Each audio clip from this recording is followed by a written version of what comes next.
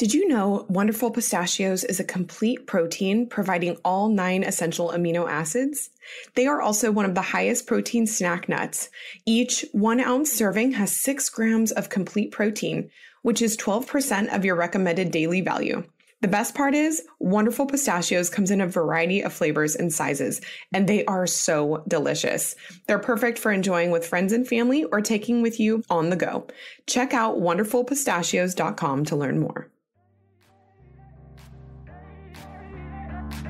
Welcome to the Mindset Mile podcast, the show that'll leave you empowered to take action towards becoming the turned up version of your already awesome self.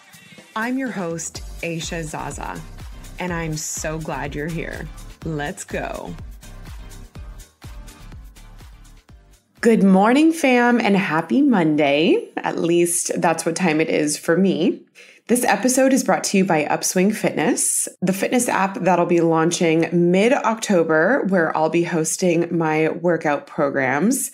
Super excited about that, so stay tuned for more info as that gets closer.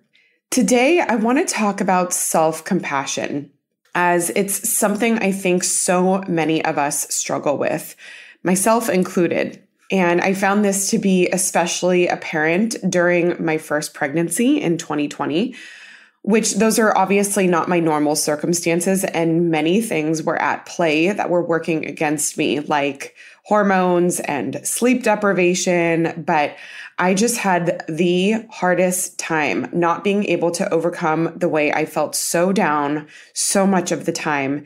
And I would constantly beat myself up for not being able to do a fraction of what I was used to doing.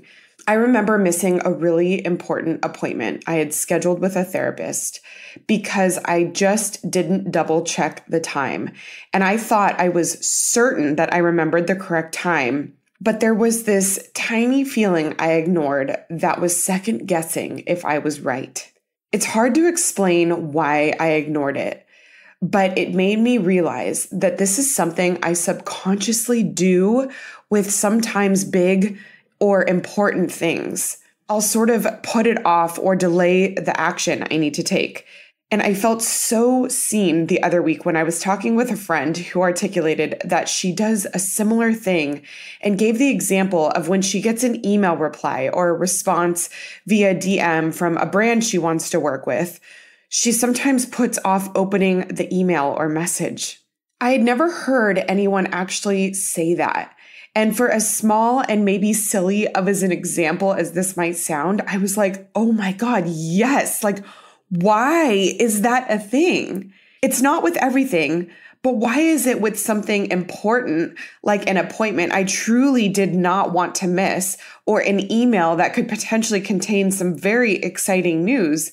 Do we delay our response time in confirming the appointment time or opening the email? And from what I can identify, this is a degree of perfectionist tendencies and or a fear of failure. It's that avoidance we find ourselves doing with things that are important or we know that we need to do.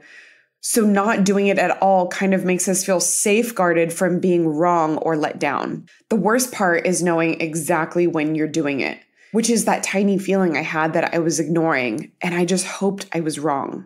Like, what is the big deal in double checking what time the appointment was? It doesn't make sense, but I felt like I knew I was right. And double checking to see if I had already missed the time of my appointment felt so heavy and so disappointing to me at the time. I would have rather taken the chance that I was still right. But when I showed up to a locked office door and then went back to my email to check the appointment time, only to confirm I was wrong, I felt absolutely crushed and so stupid. So stupid that I made such a big deal over this and missed an appointment I was so desperate to go to for help.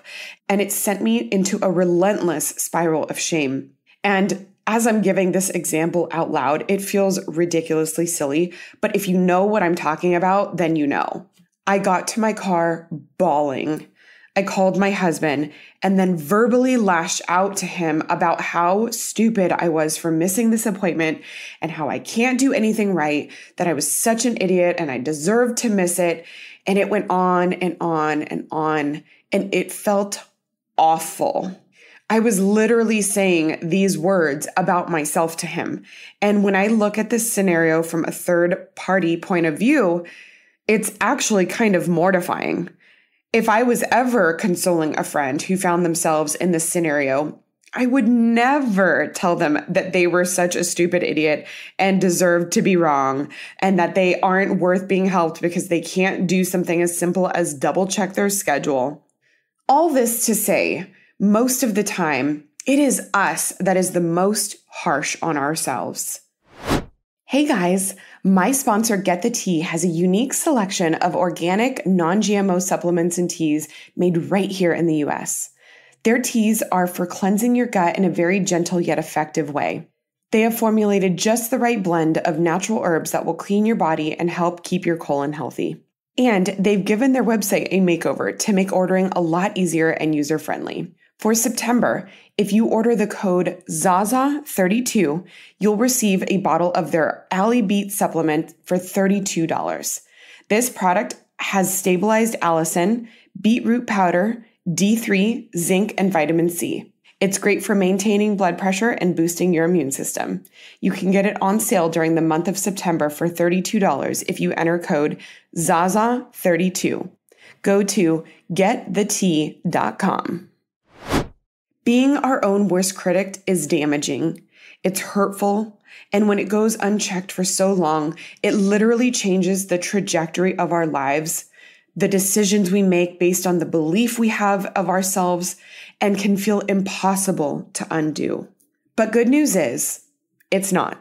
It is a process, and I want to give you a few ways to help you start forgiving yourself and develop self-compassion, because the grudges you're holding against yourself for past mistakes or being the way you are is hurting every relationship you have, not just the one with yourself. First off, I want you to know that self-compassion will become a lot easier when you find yourself in a scenario where you actually need it, like the pickle I found myself in over this missed appointment, when it's something you practice when things are not going awry. You can practice self-compassion the same way you would practice positive affirmations. So whether you like to write them down, put them on sticky notes on your mirror, or say them out loud, self-compassion sounds like saying very simple things like this. I'm so proud of you for doing the work. I am doing my best, and that is good enough. I can do hard things. I've come such a long way. I am proud of myself. I am a work in progress. I am not my past or my mistakes. And I approve of myself as I am. These are just a few examples of what you can write or things you can say that will speak to your inner child. Secondly, forgive yourself for the things you're mad about, whether they're things you did, things you didn't do, your faults. I think many people struggle with the idea of forgiveness because they think it means that the behavior, whether it's our own or someone else's, is excused or that we were being a pushover in some way. But I want to remind you that holding grudges hurts nobody but yourself, particularly when it's you that you need to let go of the grudge with, because that grudge comes along with a lot of shame and sometimes hate. And I don't know about you, but I've never been able to hate myself into a version I love. Forgiveness means you're not letting what happened in the past have control of you anymore. And once you realize you are in the driver's seat to change your habits and self-talk, it should hit you like a wave of relief. It honestly just feels so much lighter to know that truth. And this isn't something you just do once. You may need to forgive yourself daily as negative thoughts and familiar situations arise. But there's no limit to the amount of times you get to forgive yourself and choose to practice compassion instead. It's a process you'll find starts to become more natural the longer and more frequently you do it. And in case you need this reminder too, you deserve it.